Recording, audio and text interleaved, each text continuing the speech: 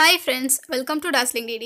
இன்னைக்கான வீடியோல நம்ம என்ன பார்க்க போறோம்னா 11th Standard Accountancyல Unit 3ல இருக்கக்கூடிய illustration 1 and 2 தான் பார்க்க போறோம்.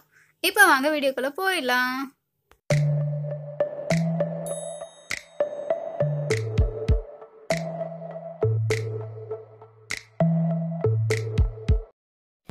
இப்போ நாம Unit 3ல இருக்கக்கூடிய illustration 1 பார்க்க போறோம்.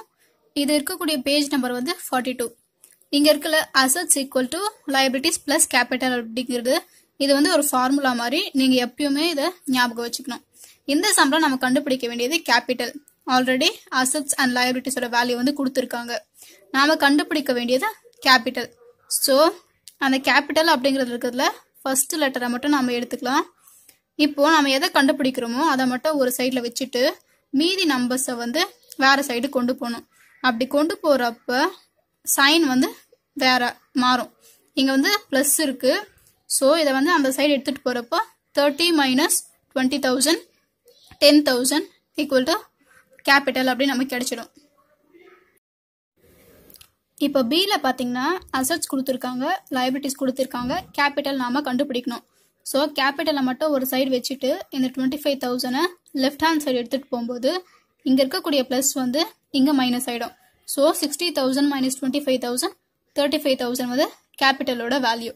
இப்போ சி சம்ம பொறுத்த வரைக்கும் அசெட் நாம கண்டுபிடிக்கணும். அவங்க வந்து ஆல்ரெடி லைபிலிட்டிஸ் அண்ட் கேபிட்டல் கொடுத்திருக்காங்க. நம்ம கண்டுபிடிக்க வேண்டியது ஆல்ரெடி ஒரு சைடுல தனியா இருக்கு.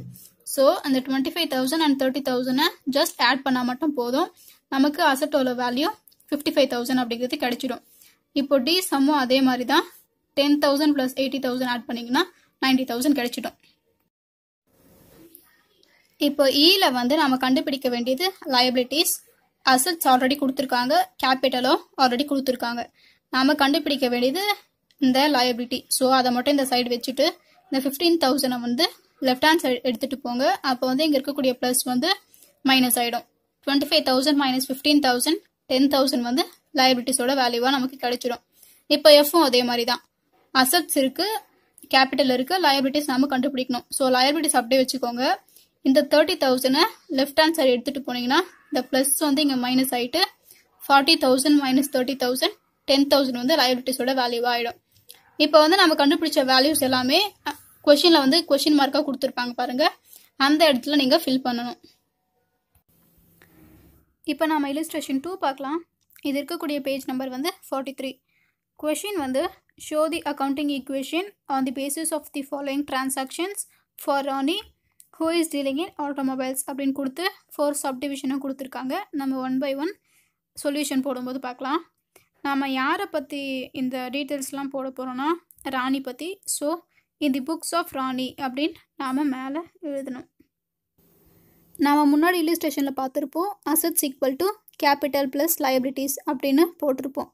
லைபிலிட்டிஸ் அப்படின்னா என்னென்னா நமக்கு ஒரு பொறுப்பு இருக்குது அப்படின்னா அது பேர் தான் லைபிலிட்டிஸ் அப்படின்னு சொல்லுவாங்க. இப்போ கிரெடிட்டார்ஸ் அப்படின்னா யாருன்னா நான் வந்து ஒருத்தவங்க கிட்டே இருந்து 100 ரூபாய் கடன் வாங்கியிருக்கேன்னா அவங்க வந்து கிரெடிட்டார்.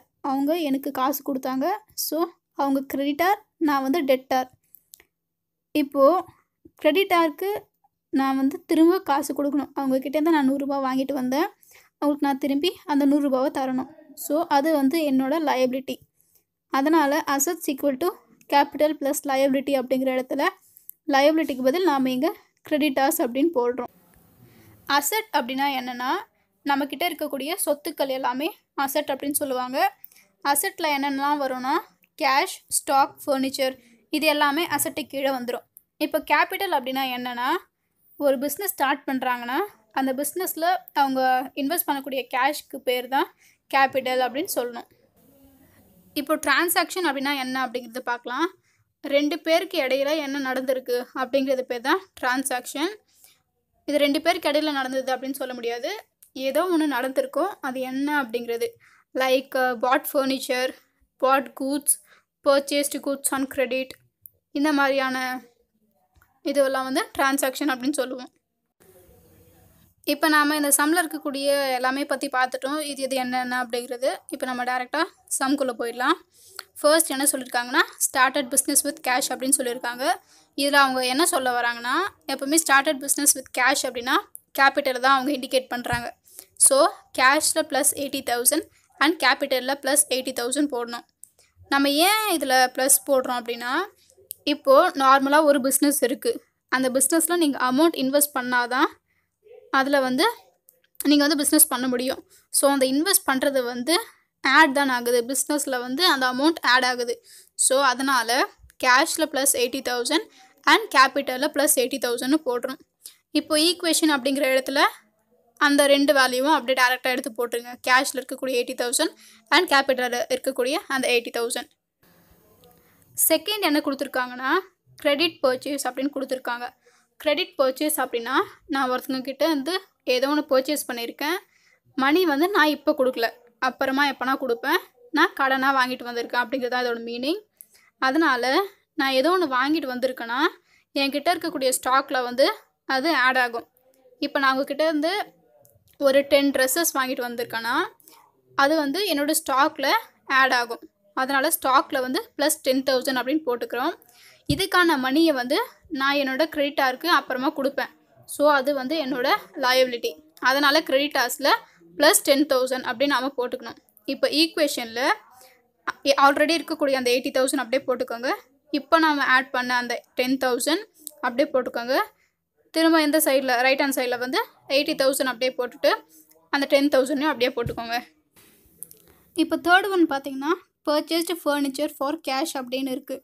நாம் ப்ரீவியஸ் ஒன் பார்த்ததில் நாம் கிரெடிட் அதாவது கடனாக வாங்கிட்டு வந்தோம். இப்போ வந்து நம்ம கேஷ் கொடுத்து ஃபர்னிச்சர் வாங்க போகிறோம்.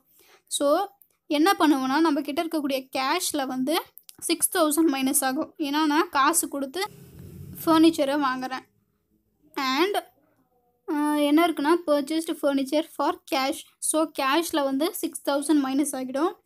அண்ட் இப்போ நான் ஒரு பொருளை வாங்குகிறேன்னா அது ஏற்கனவே என்கிட்ட இருக்கக்கூடிய பொருளில் வந்து ஆட் ஆகும். ஸோ ஃபர்னிச்சர் அப்படிங்கிற காலமில் வந்து அந்த 6,000 ஆட் ஆகும். இப்போது அந்த ஈக்குவேஷனில் 80,000 மைனஸ் 6,000 74,000 போடணும். ஆல்ரெடி இருக்கக்கூடிய 10,000 அப்படியே எடுத்து போட்டுக்கோங்க. இந்த 6,000 அப்படியே போட்டுக்கோங்க. இந்த 80,000 அண்ட் 10,000 கூட அப்படியே எடுத்து போட்டுக்கோங்க. ஃபோர்த் ஒன் என்னென்னா paid creditors by cash.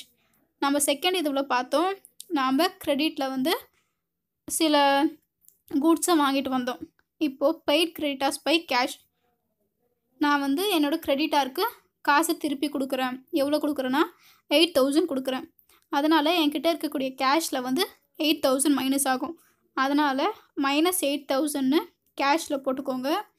And கிரெடிட்டாஸ்க்கு நான் கொடுக்க வேண்டிய அந்த அமௌண்ட்டில் வந்து 8,000 நான் கொடுத்துட்டேன். அதனால் மைனஸ் 8,000 அப்படின்னு போட்டுக்கோங்க. இப்போ ஈக்குவேஷனில் 74,000 மைனஸ் 8,000 66,000 வரும். அண்ட் எங்கள் கிரெடிட்டாஸில் வந்து 10,000 மைனஸ் 8,000 2,000 அப்படின்னு வந்துடும். இப்போது லெஃப்ட் ஹேண்ட் சைடில் இருக்கக்கூடிய அசட்டும் அண்ட் ரைட் ஹேண்ட் சைடில் இருக்கக்கூடிய இந்த லயபிலிட்டி சைடும் வந்து டேலி ஆகணும். இப்போது லெஃப்ட் ஹேண்ட் சைடில் 66,000 ப்ளஸ் 10,000 ப்ளஸ் 6,000 இதை ஆட் பண்ணிங்கன்னா 82,000 வரும். அண்ட் ரைட் ஹேண்ட் சைடில் இருக்கக்கூடிய அந்த 80,000 2,000 ஆட் பண்ணிங்கன்னா 82,000 வரும். இப்போது லெஃப்ட்டில் இருக்கிறதும் ரைட் ஹேண்ட் சைடில் இருக்கிறதும் 82,000 அப்படின்றது டேலி ஆகிடுச்சு. நம்ம போட்ட சம் வந்து கரெக்ட். நான் டீச் பண்ணது உங்கள் எல்லாருக்கும் புரிஞ்சிருக்கோம் அப்படின்னு நான் நம்புகிறேன். அப்படி புரிஞ்சதுன்னா இந்த வீடியோவை வந்து லைக் பண்ணிக்கோங்க. ஏதாவது டவுட் இருந்துச்சு அப்படின்னா கமெண்ட்டில் சொல்லுங்கள். அண்ட் இந்த வீடியோவை உங்கள் ஃப்ரெண்ட்ஸ் எல்லாருக்கும் ஷேர் பண்ணுங்கள். தேங்க்யூ ஸோ மச் ஃபார் வாட்சிங் திஸ் வீடியோ. நீங்கள் இது வரைக்கும் என்னோடய சேனலை சப்ஸ்கிரைப் பண்ணலைன்னா ப்ளீஸ் சப்ஸ்கிரைப் பண்ணி சப்போர்ட் பண்ணுங்கள்.